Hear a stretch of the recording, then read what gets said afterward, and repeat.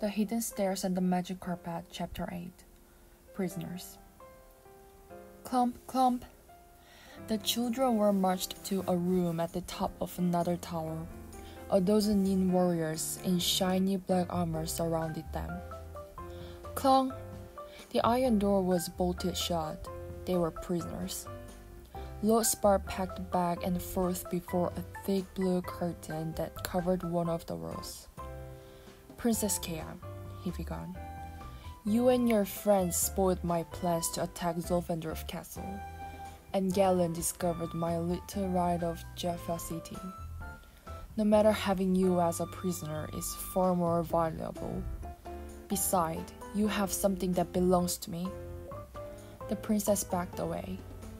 Let us go, Spa. My father is on his way here right now. Spa laughed. Neither your father nor your mother will ever see you again. My mother died, Kea said, and The sorcerer smirked. Your mother is... Then he stopped. His eyes flashed. That leather pouch on your wrist. What? Kea said. Spar grabbed the pouch from Kea. My mother gave me that, she cried, trying to take it back. But Spar held it high. His fins turned inky black. He began to shake. Oh, Jewel, if it be you, show me now your shape so true. At once the pouch began to shrink in Spar's palm. It shivered to the size of a small egg. Then it turned very smooth. Then it turned red. It began to glow. No, Kea gossiped. No, no! Spell hold. The red eye of dawn. You had it all along. Now I have it. The first power is mine once again. Give it back to her, you smelly fishhead! Eric yelled. He rushed at Spar, but one of the Nins grabbed him and pushed him longly into Julie and Neil. Then the Sarkars spoke a words that made their blood turn to ice. I know you three. What? Julie said. How could you? You're from the upper world.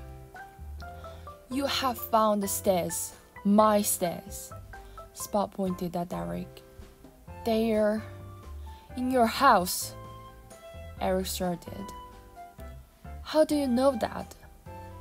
I know many things about you, Spar said. Then he reached back and tore the blue curtain aside. Uh-oh, Neil whispered. Behind the curtain was a tall display stand.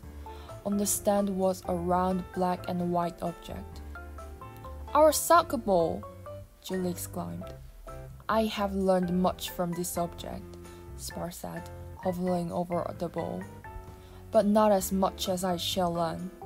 When I am done with you. Suddenly a voice cried shrilly from the window.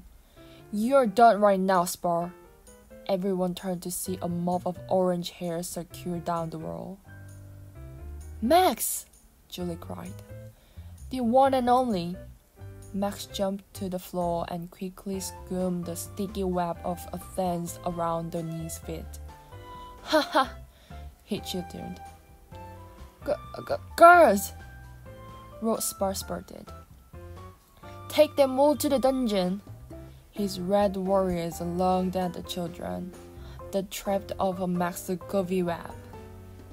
All right, Eric cried, leaping for the soccer ball and tossing it high.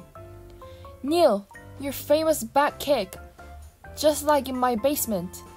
Neil grinded. Heads up, everybody. He jumped at the ball and kicked it hard. Ah! One Nin ground. My nose! Service you right! Julie shouted. She shook up and kicked the ball again. This time it went straight for another Nin's stomach. He fell back into two others, knocking them to the floor. Score! Eric said, dividing for the ball. I will get the red eye of Dome, Kea cried. But Spar spun around to raise his fist. Cold Blum! A bolt of red fire shot from his hand. He staggered back as the fire below passed Kea, punching a hole straight through the wall to the hole outside. "We'll get the eye later," Eric shouted. "Everybody out!" He jumped through the hole in the wall with Neil and Kea. Julie and Max ran after them. They all rushed down the hole, but the Neens were right on their heels. "This way," said Eric, tumbling through a narrow door. He tossed the soccer ball to Julie and slammed the door behind them. "Uh-oh," said Neil as he looked around. Dim light from a high window showed that they were in a small room. A very small room. "Uh-oh, he's right," Julie said. "I think we found a dungeon all by ourselves."